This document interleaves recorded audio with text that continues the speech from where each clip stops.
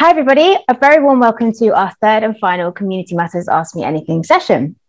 For those of you who weren't able to dial in over the past couple of weeks, I'll just give a very quick recap of why, in our opinion, community matters more than anything else in 2021. So research has shown that not only do communities deliver a huge ROI when compared to other marketing channels, but the value that they create increases with each year that they're active as well. So community has been coming up more and more in our conversations over recent months, but many of the merchants that we're talking to are finding it really hard to move from an unengaged customer base to a community of customers who are actively participating both with the brand and actually with each other as well. So with this in mind, we undertook some consumer research to find out exactly how many consumers are likely to undertake the community-based actions that are really valuable for their favorite brands, and also what would make them more inclined to join communities and behave in a more community-minded way. The result of this research was our community matrix, which shows that within your own customer community, there are likely to be different types of shoppers. You will have your drifters, you'll have lurkers, you'll have supporters, and at the very top, you'll have your insiders. Each of these profiles will be of differing levels of value to your brand, but you want to make as many of them as possible those insiders. I won't go into too much more detail as we've got lots to cover today, but if you haven't already, then don't forget to have a quick read of our Community Matters magazine, which digs into those profiles in a bit more detail. Also gives you a ton of insight into how to get your customers to actually undertake the community-based actions and some examples thrown in there as well. So to help us understand more about community, we have three fantastic speakers here today. I'm excited to introduce Casey Armstrong from ShipBob, Amy Lightfoot from We Make Websites, and Oliver Galang from Shoelace. Thank you so much to all of you for joining us today. Third and final webinar, save the best till last. Perhaps we could start with just a quick intro from each of you. And for a bit of fun, I'd love to, if you could tell us about any brand communities that you're actually currently a part of or enjoying seeing value from at the moment. I have to say, I was thinking about this. I've asked every speaker, and I'm not part of any brand communities myself, which is terrible. Obviously, there are ones that I really follow for work, but I need to find some to join because I feel like I'm missing out now that I've heard so many cool ones. So Oliver, could you kick us off? Quick intro and a brand community that you're part of. Sure. Hi, everyone. My name is Oliver. I'm a senior account strategist at Shoelace, where we focus on paid social specifically for direct-to-consumer e-commerce clients. I think I'm kind of similar, actually. I don't have any particular brand communities I would say I'm a part of. Although I'm quite addicted to TikTok right now, and I'm on Fit Talk, which has been a lot of Nike and Gymshark. So I guess I'm on my way to be a part of the Gymshark community. That's a big one, to be fair. Huge, that's massive. Yeah, they've done a good job. And I think there's many places you can be part of that. So TikTok is I'd say you qualify. Thank you. I appreciate the reassurance that I qualify there. Fantastic. Thank you. Casey, over to you. Quick intro and a brand community that you're part of.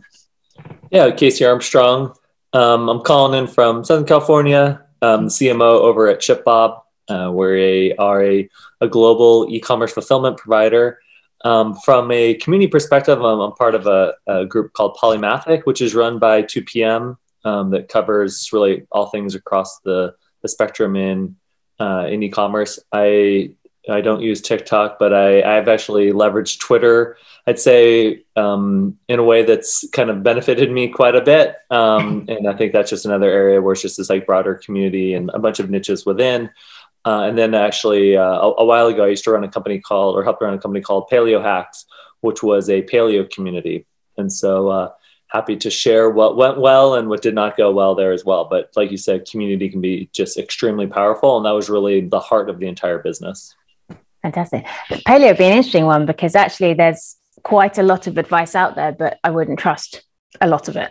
You can read two completely differing reports on what is and what isn't paleo in 10 seconds on the internet. So, or anything in life. I feel like you have the internet and it's like you should maybe breathe, and like really water is the only thing that hasn't been completely ostracized. So we'll see. Even water, you can drink too much of it apparently, which is dangerous. Amazing. Thank you. And Amy, over to you.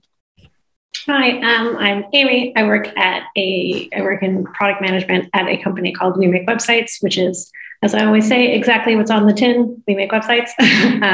They're e-commerce websites based on Shopify. So I work across a variety of clients, which means that I'm sure I'll spend most of the webinar saying the answer to the question being, it depends. Because I have a variety of clients for whom their needs are obviously like totally different. In terms of brand community, I have a completely irresponsible book purchasing habit, both secondhand and new, and have in no way been converted to ebooks. And so I have a stamp card for just so many bookshops that I can't get to soon. The closest one is Brighton, which I live in London, so not close. But I also have one for a Francophone bookstore in Ottawa in Canada, which is also very far away. So I'm like weirdly part of all these like little book communities that I can't actually reach very well. So. But great to know that community travels. You know, you can be part of a community without being local, which is very good for people to know. I happen to be in Brighton, so just let me know what you want me to pick up and I'll get it sent over. Deprive me a visit to your city? How dare you? Good point. Good point. Nice to take the train down, go for a little outing. And you can introduce me to the bookshop and I'll join their community. Perfect. Fantastic. Well, big thank you again for all being here. We'll get going with our questions. We've had some really good ones submitted ahead of time, but remember, if something comes to mind during the session, you can drop it into the Zoom Q&A and we'll do our best to tackle it within the session. And if we don't get to it, then we will include it in our follow-up content as well. So get going, ask as many questions as you like. So for our first question, this one comes from Neil. First of all, you need to obviously understand your community and who's who within it. So Neil would like to know, what advice can you offer in terms of gathering the data that you need to identify the different personas within your community? So I think, you know, this is a great question. It's getting harder and harder to gather first-party data. Community is a really good way of doing it. So open up to the floor. What advice can you offer in terms of gathering the data you need to identify different personas within your community? Does anybody want to kick us off? Sure, happy to. I think just as a starting point, as you said, it's getting harder, particularly those of us on this side of the ocean with GDPR and various other changes. And of course, like the changes Google Chrome is bringing in, it is harder and harder to get data on people, which, you know, mixed blessing. And so I think the starting point for me is always just that like raw data, like how often are they buying? Are they coming back? Are they buying the same things? If you have subscriptions, like, are they buying the same product or are they subscribing? So really just starting from that key point of like, what are they buying? And what is their like frequency, average order value? So I think just starting with that, like almost just raw data, I think is a great starting point. So get as much as you can without them having to give it to you themselves and share information. Look at what you've already got. Interesting. Anything else to add to that? I can jump in here, just expanding on the regulations and things like that, and making it's becoming more difficult on gathering that data. I would recommend everyone just download their data, especially the ones on Facebook and Instagram, with Facebook and Instagram analytics going away.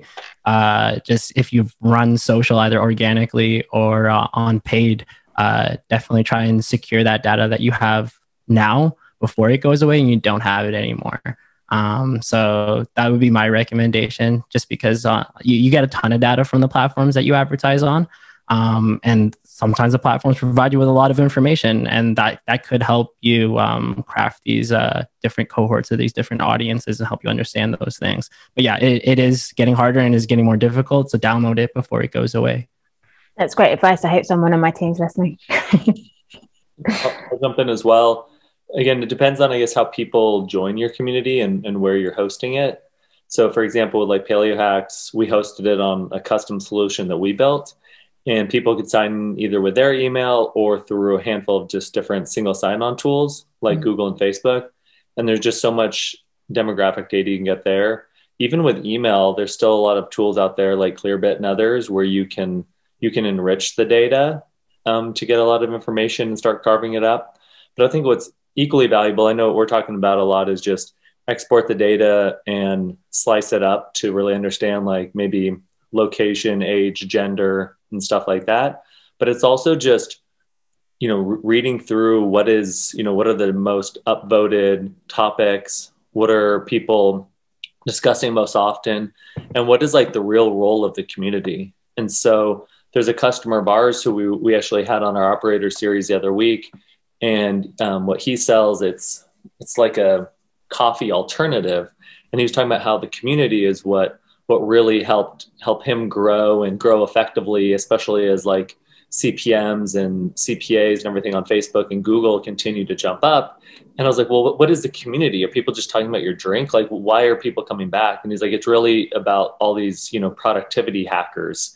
And it's almost like, he didn't mention, 4-hour work week, but it's like, these 4-hour work week type people that are trying to always find ways to short the system. And so it's really understanding like, what is the job to be done and what are people coming back for? And productivity, I mean, that doesn't surprise me. Just look at how many new productivity tools get funded every single day, and there's no one right answer. And that's similar to what we had at Paleo Hacks, which was like, why are people actually coming back? And a lot of it was honestly signaling, where they wanted to be able to tell their friends that they tried the latest cool paleo recipe with whatever bacon wrapped Twinkies or something like that. I don't know, but it was a lot of like, it was just a lot of that signaling aspect. And so it was okay. That really helped feed us into what are the things we should help from our blog or our podcast or seeding the community with to really drive a lot of discussion.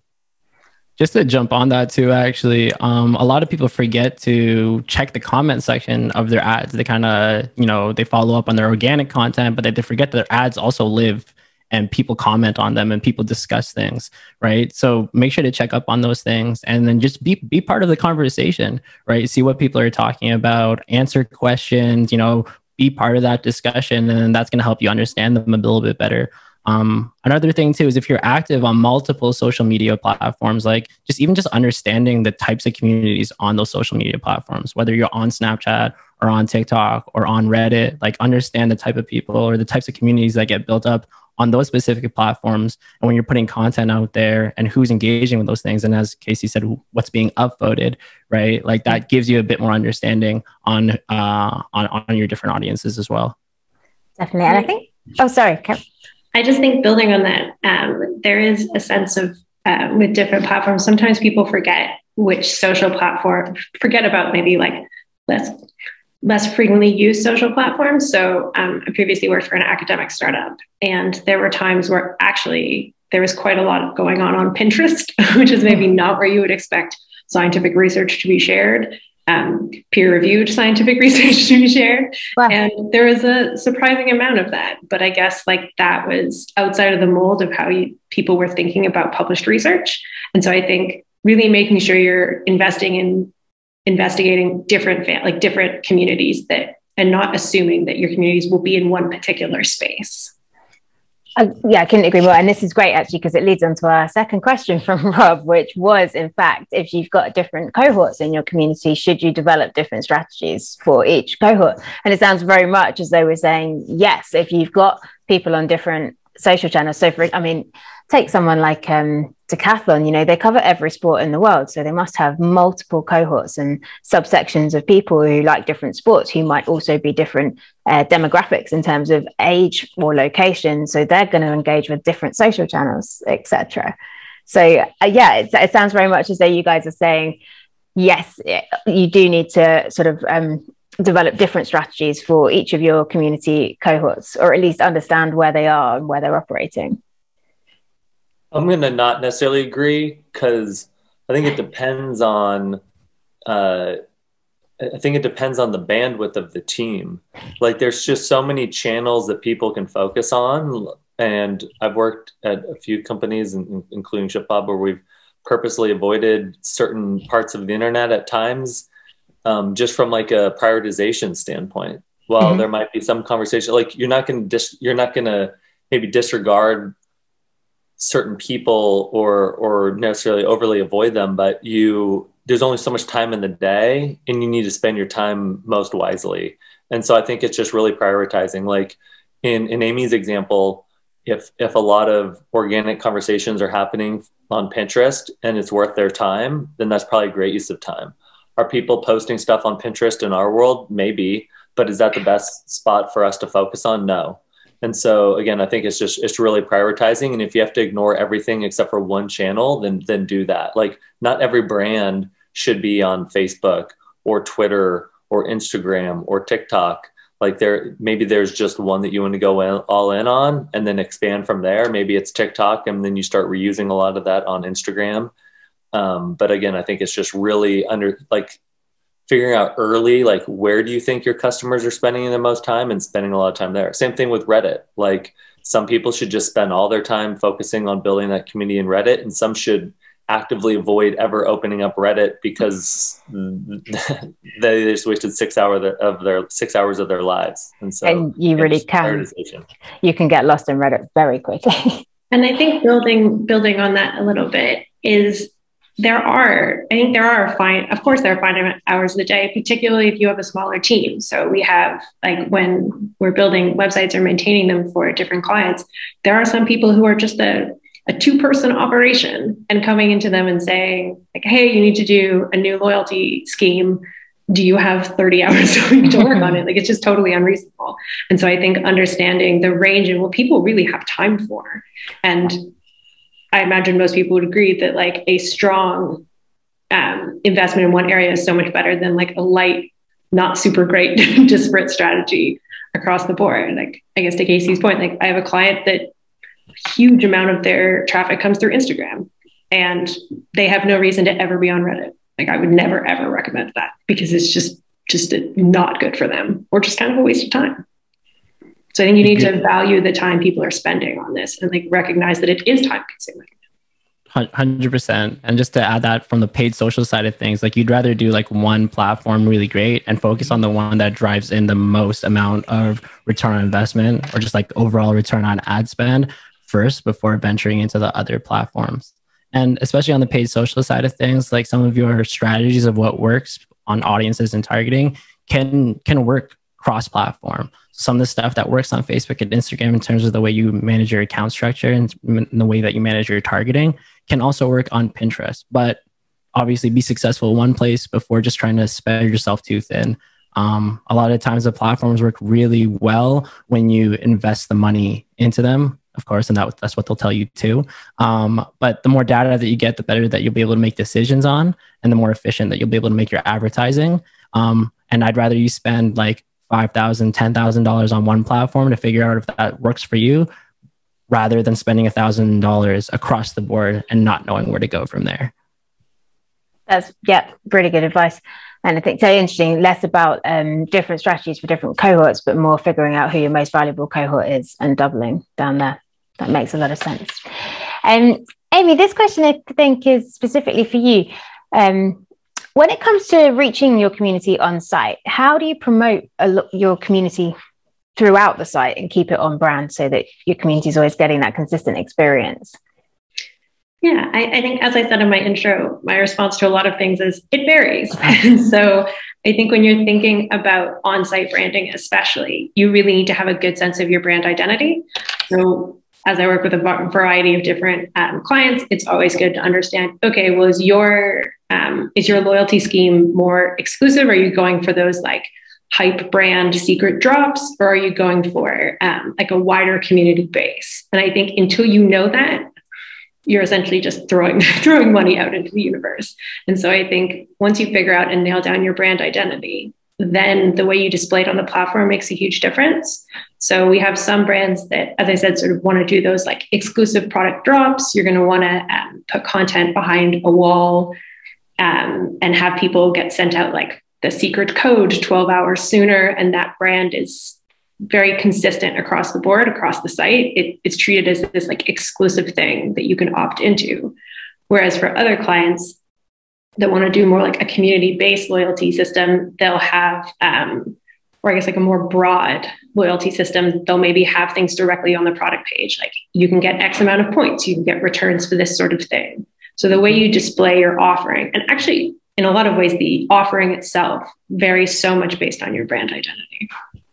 And it's interesting because brand identity has sort of been expanded over the past few years, where people are starting to shop more consciously with brands that they have something in common with.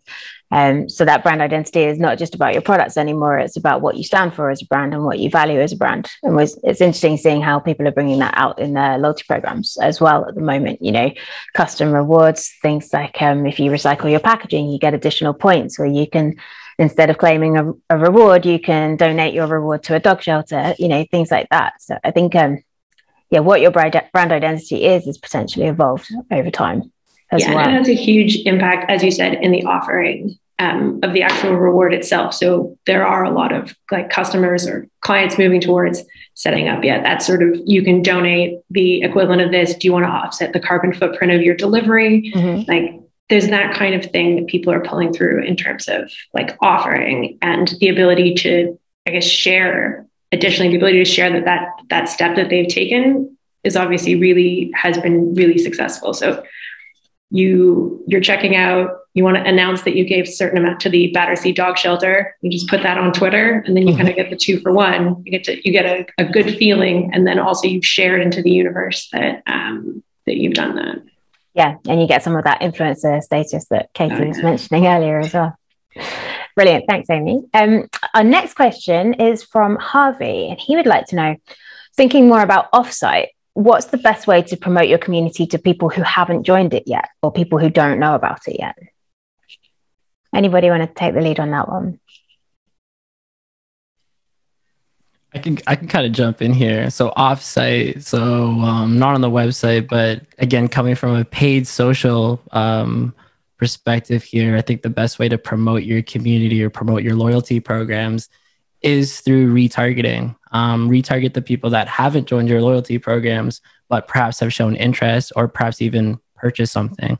A lot of times we'll set up a past purchaser campaign for recent purchasers to join the community. And that's the only goal of that campaign. And that actually still nets us a positive return on ad spend. So not just focusing in on trying to get people to continue buying, you can use paid social as a strategy to grow your community as long as you're targeting the right audiences, right? And you're using it in the appropriate places. So that's one little thing. Definitely. I mean, those people are slightly warmer than your completely cold audience, aren't they? So much easier to convert in theory. Casey or Amy, anything to add there? Maybe just thinking through, like, what are your customers doing already to promote the brand, if they are? Maybe utilizing your website to put that front and center, which I know a lot of companies will do. And then I think that can just kind of subtly incentivize more of the community or more of your customers to jump on that as well. And, that's what gets the most reach, is just that organic reach that people are posting, again, whether that be on Instagram or Facebook or TikTok or something like that. And so you're just kind of giving them that additional nudge, which will get you, more reach and hopefully bring people more in. Again, there's some brands, I'll try to pull up a couple of examples that just do that extremely well. And then just, how do you maybe turn that into a community in itself? If you're selling outdoor wear, are there hiking communities that are popping up in different areas? There's just a lot of good examples that the brands put out there. And again, I think it's just trying to give them those subtle nudges, or without being too involved, maybe helping form those communities in different pockets as well. I think expanding on that actually is taking that content that's being crafted by the community and turning it into an advertisement. User-generated content is working really well. Working with influencers is working really well. And just reaching out to your community and asking them, like, hey, I really like this video that you guys posted about our brand or about our product. Can we use it in our paid media, right? Maybe paying them here and there for specific influencers. But sometimes just a lot of our brands just go out and ask, and people are more than happy to just be there and be part of the community. And and people like seeing their faces promoting, they tell their friends, hey, I'm in that advertisement, right? So that's fun for them too. But again, it's just that collaboration with hey, we appreciate you guys contributing to this community. We're going to put in return, we're going to boost your pages and boost yourself here as well. And it works really, really well right now. It's probably our top performing creatives right now. I can believe it. It's funny. I was look at GoPro. I know that they've had their ups and downs, and they really took off well before a lot of social media went crazy. Yeah. But they did such a good job of that, where the product itself was built in for self-promotion. And again, this is before you could easily get it onto a bunch of different social channels. And I think they've made some maybe missteps, but also made some great decisions as well. But just always featuring that user-generated content. And people wanted a GoPro just so that they could showcase themselves and like look awesome, whether they were hiking or surfing or skiing or something like that. So that's another brand where I think there's a lot of things that can just be taken from them and recycled. Mm-hmm.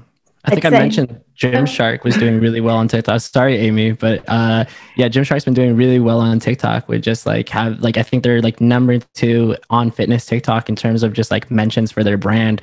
And that's just them working with their community and just like people are just tagging them and just wearing their gear, right? I haven't seen a single Gymshark ad, but I feel like I'm getting Gymshark advertisements right now. I think sort of building on what Casey and Oliver are both saying, one of the mistakes I think a lot of brands make is when they reach out even to someone who might be like a potential member of their community, they reach out because they want you to buy something. Mm-hmm. And that is an immediate, for a lot of people, that's an immediate turnoff. If like the next point of contact I have from you is like, come buy something, it doesn't incentivize me, and it can make your brand feel like very cold. Mm-hmm. And so one of the things that we found for one of my clients who are a book publisher, they have quite a large area of free reads and sort of more community-based stuff. And so when you do have that sort of abandoned basket, or when you're doing that like previous purchase or follow-up, drawing people into the free reads means they're on your platform. Like now they're on your website and it's one tab over to go buy something. And so I think when you're pulling people from offsite, you really just want people back. You just want to just pull people back to your site, but not, under the guise of buying something is a bit, gives off a bit of a bad vibe. People are like, come back and buy something. Yeah. On the ad side of thing, you'll see this happen all the time. Like, hey, I just bought those pair of leggings. Like, stop showing me the same pair of leggings over and over and over again. Like, why like stop that advertisement?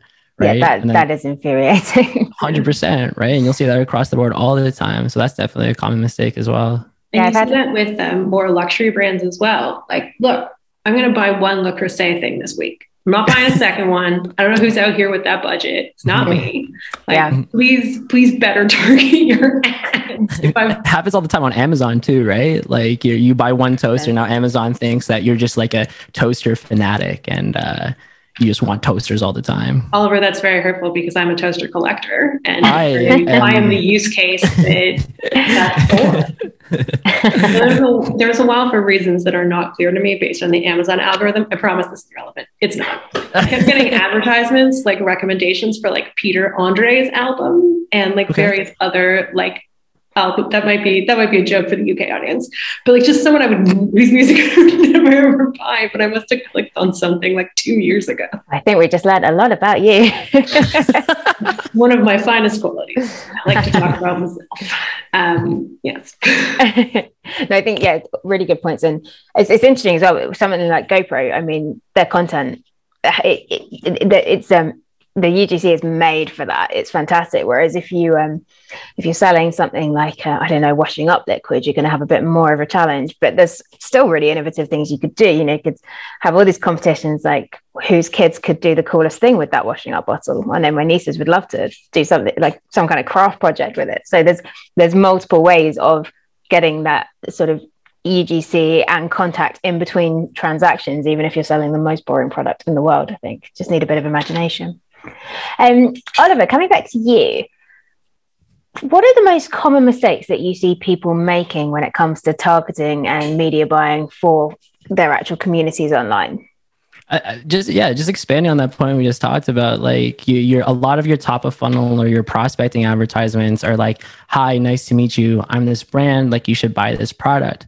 But then after they buy the product, it's a continual bombardment of, hi, nice to meet you. And you keep talking to them like it's the first time that they're seeing your brand.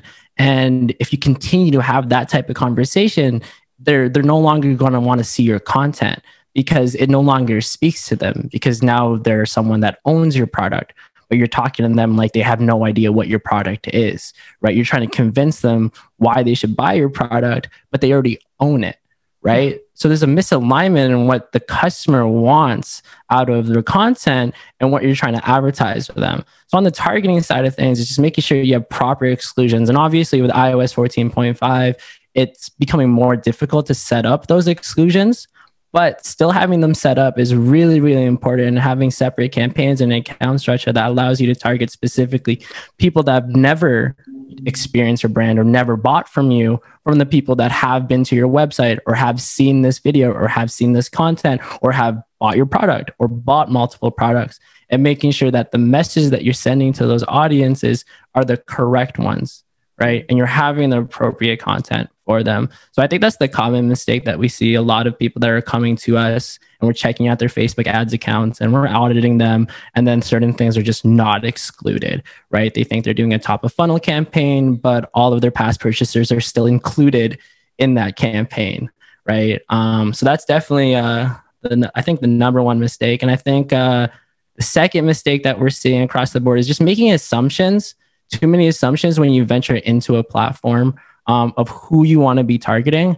And oftentimes what we're seeing that works better is just starting off really broad and then spending the money and seeing where your creatives take you and letting your creatives do the targeting for you, as opposed to just trying to be super laser targeted, which in all honesty worked a long time ago when the algorithms sucked a lot. And but the algorithms are a little bit better now and do a pretty good job of trying to figure out who it should be sent out to. And it's a lot better to start off broad and then work from there based off of that data, instead of going super laser targeted right off the bat, because you don't learn a whole lot from there. So that's what I would say. I jump into the question for Oliver. Yeah, so, go for it, Casey. So I know that the iOS, Facebook updates made a lot of news, whether it's a story or non-story. I've heard about it a lot from our merchants. What's been, maybe if you can just give the audience, because I'm sure a lot of the audience is like nodding their head and is like, yes, tell us more. Maybe just give us a high level of like what that change actually did. And then from what you guys are seeing, because you guys have visibility into hundreds of accounts, correct, like what have been the biggest impacts and maybe how companies are evolving their approach in like this new world? Yeah, for sure. I think what's happening right now is the biggest impact is the loss of data that Facebook and Instagram are able to obtain from our customers. And for us as media buyers, like we no longer can just solely trust your return on ad spend numbers or your CPA numbers or even your purchase revenue from Facebook and Instagram. It's no longer as one-to-one as it was before. And also our attribution windows are a lot smaller, whereas some merchants used to be able to track like 28-day attribution and attribute clicks to purchases from over 28 days ago, but that's no longer the case, and that's been limited to 7. There's obviously a lot more technical stuff, but that's kind of like the biggest impact ones right off the bat. And in saying that, the way a lot of our merchants are adjusting is no longer just solely looking at Facebook and Instagram return on ad spend, but looking at their overall MER or just like the overall return on ad spend across omni-channel, just whether or not they increased ad spend on whatever platforms and if the revenue increased overall. So it's a lot more analysis across the board and a lot more assumptions that need to be made, but also just like there's less trust in the data that you're getting from Facebook and Instagram. So I think that's been kind of the biggest pivot, is that, well, your previous Facebook and Instagram targets for return on ad spend could have been, say, 4x full funnel. And now it's seeing 2x, but your revenue stayed the same and you haven't changed much, right? So do you stop spending on Facebook and Instagram because your ROAS numbers are down, or do you adjust your targets, and do you adjust how you look at the data and how you make your decisions? When does Apple buy Snapchat, since they just booted Facebook from the App Store pretty much? It's so funny because that's what's happening on the Twitter space right now. Actually, just all these conversations that Apple's really just doing this to control their own platform, and that you're going to start to see Apple search specialists at one point as well, right? So, I mean, maybe the next webinar I'm talking about Apple advertising and how to take advantage of that for our merchants. But for now, I'm not entirely sure where that's going. I might have to steer clear of that one, go over my head. So it is interesting though, and we've had a lot of conversations with our merchants about, yeah, do you keep investing in that, or do you switch your focus to things that you can measure more tangibly? Also, people are talking very much about, or do I, and this ties into the community point, I guess, but do I move away from the product ads and do more kind of billboard, big brand advertising, and try and just get a more general message out there, which I guess would be a good way to promote your community, or some of that UGC that we've just been talking about. But yeah, there's some tough decisions for people to make, I think. Mm-hmm. I think the biggest thing to think about too is that just like whoever you're working with, whether that's your in-house team or if it's an agency or if it's a consultant, and you're seeing results just drop across the board, it's honestly probably not their fault. And obviously this is coming from a very biased opinion as someone that works on that side. But yeah, there's just a lot of changes going on right now. And honestly, like there's no solution right now. We're so early in what's happening right now. So there's honestly a lot of advertisements, and I've been getting them of like, here's the secret sauce, or here's to solve the problem that Apple's introducing right now, or get all of your data back. So I would definitely say ignore all of those things because they're all lying. And everyone is just testing and experimenting. And honestly, a lot of the new tactics that work right now are things that we're all trying. Things that we used to do before, where it's like, hey, let's take a look at Google Analytics data and let that be our driving decision maker. Let's not rely on ROAS and take a look at CTR or maybe some high upper funnel metrics to decide whether or not we kill an ad. I think the biggest thing to do right now is just be more patient with your decisions. You know, there's a little bit of delayed attribution right now, whether or not you got that purchase from a Facebook or Instagram ad, and just being a little bit more patient with that can help. Before, you know, killing something and then seeing your revenue drop and you're not knowing why. So just building on that, because while I'm not quite on your side of the universe, Oliver, I am very much conscious when analytics drop. We're worried. And so I would just say, adding onto the Apple changes, we're also seeing like huge changes with core web vitals. So a lot of the stuff that's coming out this summer really is going to have a huge impact, particularly on organic traffic. And so that's something that I would really encourage anyone who's looking to bolster their community work to really look into and consider how that's going to impact. Because if a lot of the way they're grabbing members of the community is based on that like organic search. So if people are looking up like workout leggings and they're getting Gymshark at the top, like if you haven't adjusted for core web vitals, like maybe another brand will be coming up above you, and then you're going to be losing that turnaround on it. So I would say, just building on the stuff that's happening with Facebook and with iOS, like really staying appraised of those changes in the landscape are going to make a huge difference for any community you're building. Absolutely. And also in the same vein, watch out for people trying to sell you an instant fix there as well, because we've had the golden age of SEO. We've all been missold to. And then, just one last thing on this topic. I want to give out some technical advice of what we're seeing work across the board during this time. So for the people that are actively media buying, if you're here and you're listening to this call, we're seeing higher percent lookalike audiences work better. So everything above 3% or even up to 10% are working better than our 1% audiences. Our non-pixel based lookalike audiences are doing better. The ones that are based off of Facebook data. So things like save posts lookalike audiences or video viewers lookalike audiences, because technically that data isn't affected. It's a lot of our pixel data. Broader audiences continue to perform better than our hyper-targeted ones. And just stacking audiences and consolidating your account structure is doing a lot better. With the data loss, obviously audiences are a lot smaller. So putting things together, looking at further look back windows. So instead of maybe add to cart last 7 days, you're looking at maybe last 30. We've even seen some success with like last 180 of just throwing them all in there of what we're able to get, right? And we're seeing some success there. But obviously this is just anecdotal from the hundreds of stores that we're working on. So take that with a grain of salt. This might work for your store. It might not work, but they're all worth a test at the end of the day. Perfect. Lovely insight. Thank you very much, Oliver.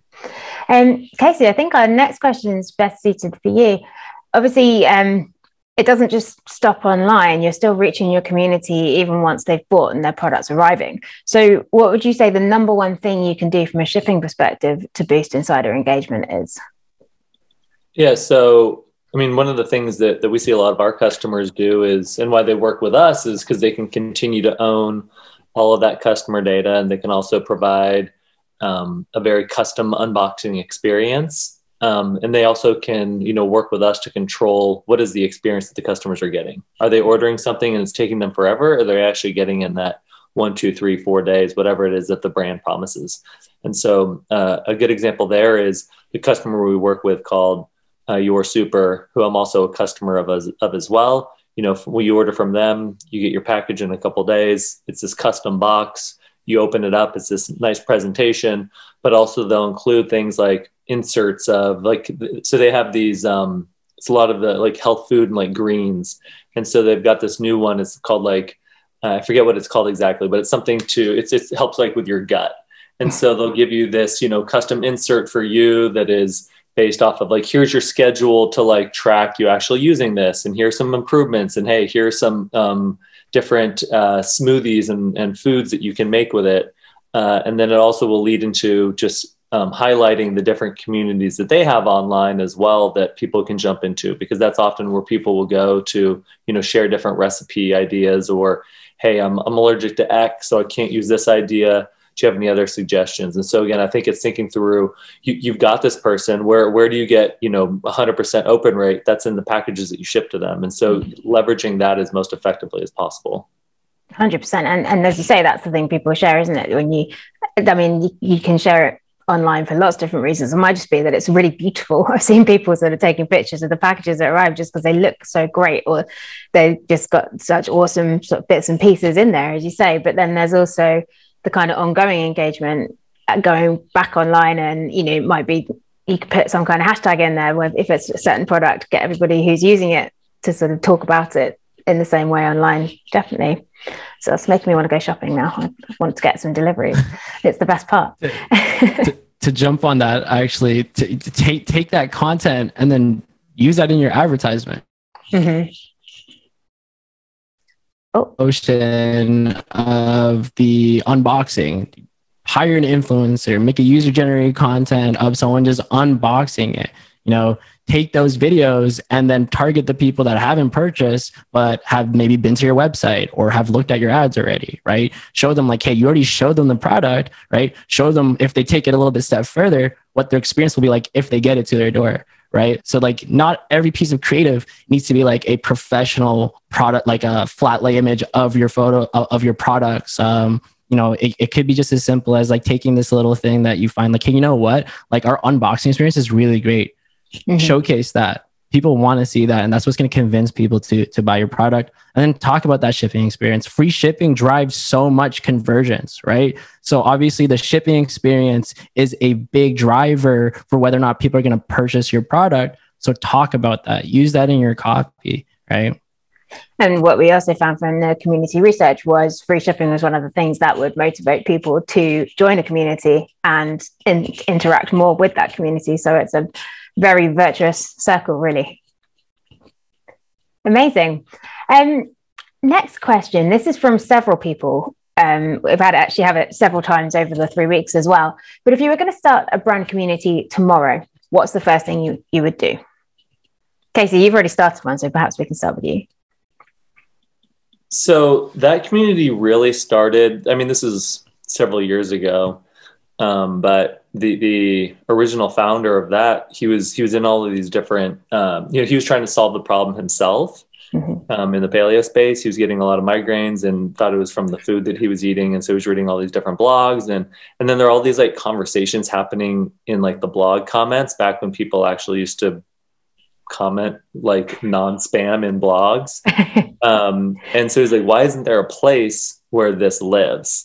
And this is before a lot of these now rather very successful people in the broader paleo space and CrossFit space really had made a name for themselves. And so he recruited a lot of them he built the community himself, and then he recruited a lot of them to join because they got to, help others, aggregate a lot of the comments and conversation in one place. They got to showcase their knowledge in the space, and then start to promote themselves as well, just because they're being helpful, just like people will utilize Twitter and other channels today.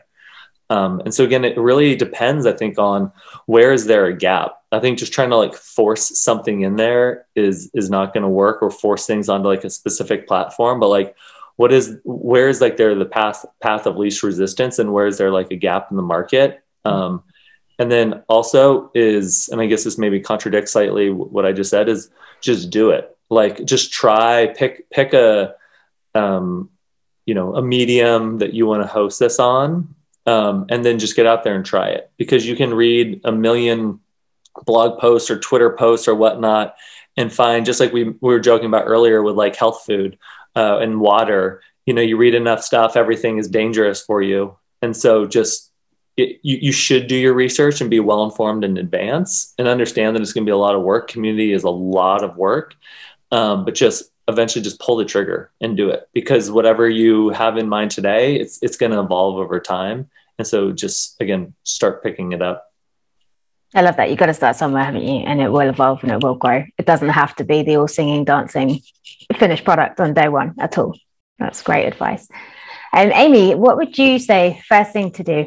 I don't know. I feel like Casey maybe stole my answer. I do think starting from scratch, particularly starting small, as I said earlier, there are just a huge amount of limitations. I guess a lot of the places I've worked have been very small. And I think being sounds a bit like a hug, but being sort of emotionally generous with yourself, not setting these like ridiculous benchmarks, thinking you're going to have like the top-notch community in the next couple of months. So just starting small, really setting a deliverable. I think setting those benchmarks from the start make things a lot easier. So just saying like, okay, I'm going to use Facebook and I'm going to try and get X amount of people in my group, and I'm going to try and get X amount of people in my group by this point. Obviously, that might be like a 2016 example of a community, but that sort of thing. So I think starting small, being conscious of the actual time you have, and then setting benchmarks, because otherwise you'll never know if things have worked. And it can be really easy to be like, oh, well, my community is failing. Well, I don't know. We have year-on-year growth. It's not huge, but like it's happening. Yeah, and you've got to celebrate those successes. This is great because it actually ties into our next question from Paula, which was, how do you start a community when you don't have a full-time team member or the resource to take it on? So great crossover here. But I think from my best perspective, it would be sit down and look at the marketing that you're already doing, and then look at how you can just build community into that. So if you're sending these emails, if you've got loyalty emails going out, if you've got post-purchase emails going out, don't come up with a whole new email strategy for your community. Just make sure you're building it into what you're already doing. If you believe that your community is going to really thrive on reviews, then make sure you're incentivizing those reviews, and then you're using it to build up the community. And similarly, if you have a support team that are working hard and they're talking to people all day, get them to promote your community to people. So instead of looking at it as a whole new stream, it's probably more a case of, well, look at all of the activities you're doing and then see where you could fit a community into there. And that will help you grow it with fewer resources, potentially. Well, also, especially if you're smaller, which I'm going to assume most of the people listening here have relatively smaller brands, is not something you just like hand off to somebody else. And so I think it's having like proper expectations with yourself, and like, why are you trying to build the community? Is it because you view it as like cheap customer acquisition? Like, I think that's the wrong approach. People are going to sniff that out, and then you're going to eventually just try to sell them the whole time. You can't just outsource it to some, freelancer. You can't just do it like a little bit. I think especially early on, it's got to come from the founder. Like the founder or founders, they have to like really care and want to build the community and be like invested in it themselves. And be part of it. And if you don't, it's going to fail. It's such a good point. And it's what consumers want as well. From the research we saw, I can't remember the exact numbers off the top of my head, but it was well over 60, 70%, I think, who would join a community so that they can interact with the brand itself, and also so that they could hear the brand's history and hear the story behind it. So, you set up your brand for a reason. You're passionate about something, otherwise you wouldn't be doing what you're doing. So I think absolutely make sure it's your voice that's carrying through in that community and that passion that you're sharing, and that should pay dividends in the end, because that's what's going to keep people on the hook and keep people engaging. Yeah. And I mean, you look at, and again, you have to look at companies that think like maybe just like in the next stage of growth above you, and maybe what they did. You can't, it's so easy to look around and say, well, the Peloton CEO is not involved in the community. Well, you're not Peloton. And so, and they have a different product. They've got their, all their instructors like in your living room or in your bedroom, like right in your face, teaching you. And they all have their sub communities, which are part of like the bigger Peloton community. And so, and that's a great place to be in, which is you build it up over time, and then you've got a bunch of advocates like throughout the company. Again, it's looking around. I'd say at companies that are more similar-ish to you, and of course, think big, but it's got to start somewhere. You can't just hand it off.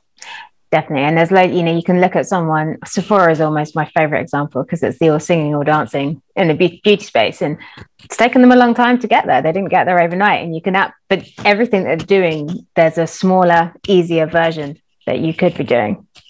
And I think having Casey's point about having the founders involved makes such a huge difference. You can really tell when things are inauthentic. And obviously it can be a bit of an ask to try and get your founders on webinars and creating that kind of content. And there's a certain, I guess, like it is an ask, but I think people can tell if someone isn't like in love with what they built. Like you can really tell if they're not invested at all. And inauthenticity is obvious. And particularly with social, like it becomes, I think it's even more obvious, like whoever has just sort of funded something and then walked away. So I would say absolutely getting that like core, I guess the heart of the business involved makes such a big difference. It's interesting how you see content teams working with founders, I think. So I'm just thinking one of my favorite communities that we have at LoyaltyLion is Astrid and Miu. They're a jewelry brand, and they have quite a lot of content on their blog that's it's their founders' voice and their founders' perspective, but it's an interview that one of their content marketers has done, etc. So it's taking up less time from that founder, but it's still her voice getting put onto their channels and being shared as content. I think part of the question is time, right? Like not having time. But if you're passionate about something, you're probably thinking about it all the time, right? You're thinking about it like when you're eating, you're taking a shower, you're coming up with a bunch of different thoughts about it, right? And I think what's really great right now is technologies move so quickly that like you can record stuff just through your phone and it sounds great. I know that's contradictory to like my microphone setup right now on the webinar, but you can still sound amazing just recording through your phone. So just think about the thoughts that you have, the discussions that you have with people, and turn that into content and contribute and provide value to the community. And then that's how you can get started and continue to do it without feeling like it's extra time out of your day to start building up that community. And I guess to that point about bringing in those, like, I guess you didn't say small wins, but I'm going to use that about bringing in those small wins. Like not everything has to be a huge campaign and not everything has to be a huge undertaking. So Eve, who works at We Make Websites, who's our marketing and content executive, who's great. She put together something for International Women's Day. And this wasn't a 500-hour campaign, but it was good and it was nice. And it had photos of people from the company across different roles, across different countries, and just that kind of like authentic engagement within the company. And obviously, like, I'm very proud of We Make Websites that has a surprisingly strong gender balance for a tech company. And so that felt very true to our brand when it came around to that time. So I think, yeah, a lot of the time I just sort of need a phone. So you can do a few small things that do make your brand more like welcoming. Absolutely. And gives you the authenticity as well. Amazing. So we've got time for one more question, and I do want to squeeze this one in because it's been asked live and beforehand as well. So Maz would like to know, when it comes to community, is it better to keep things open and public or have it more exclusive, invitation only style? Anybody got any thoughts on that? I chimed in asking just for context of like where they were thinking this would live, because I'm like, how would I guess it live if it was open? So I guess any additional context there would be helpful. What's nice is if it's more closed, is you're actually getting the people in, hopefully getting their email address, and you can like continue that conversation. Also, depending on, again, the size, because like at Paleo Hacks, we eventually had to bring in a bunch of like power users to be moderators. And when you allow, we kind of went back and forth on people having to be signed in and not. When people can post anonymously, it can really drag down the conversation. And also you're fighting a lot of spammers. And so if people actually are interested and invested in your community and making it something, like for them to log in and officially be a part of it is not a big ask. And so it's like, I remember hosting events forever ago. Sometimes we'd have them for free because you wanted more people to come, but then you get all these people like what I call like the free pizza people. They just want to come for the free pizza and they're really adding no value to the conversation, where even if you just charge like $1, it weeds out a lot of the noise, and the conversation and the value to everybody else who comes is that much better. And so I think similarly here, if they really care for them to like sign up and create an actual account, it's not much of an ask. And they should have to do some type of payment, even if it's within the 30 seconds it takes for them to create the account. That makes a lot of sense. And I think it comes back to the value exchange again, doesn't it? You know, if it's your most valuable customers who are going to get a lot back from that community, then you might look at it as being more exclusive, so that they're getting something that they aspire to, but then everybody else sees them aspiring to it as well. That could be just a tier. That doesn't mean you can't have a more kind of open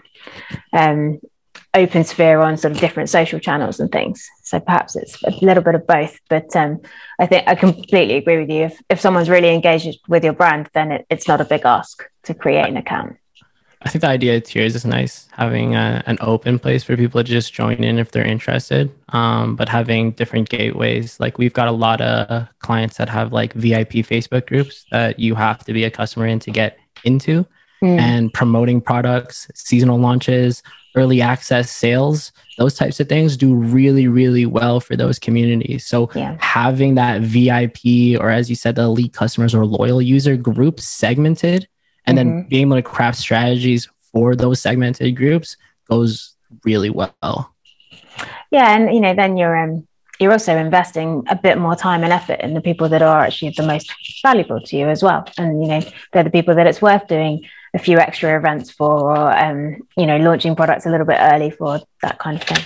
So absolutely. And people just like to feel like, I mean, maybe this is like a bit childish, but people do like to feel like they're getting something special. And so having that gated content, having that like countdown, like just literally having a countdown banner saying like, this is available early access for X people. Like there's a lot of mailing lists I'd probably chuck myself on just to like see what's behind the wall. And it's not childish at all. It's like just being honest with ourselves of like what actually drives and motivates people. Like people are relatively simple at times. And again, even thinking about what's best for the community. So another example would be this company called Lean Lux, which I'm sure is a newsletter a lot of us in the e-commerce space are familiar with. And so what Paul's done over there for his community is you need to be an active subscriber of his newsletter for a certain period of time. You need to be engaged with the newsletter for a certain period of time.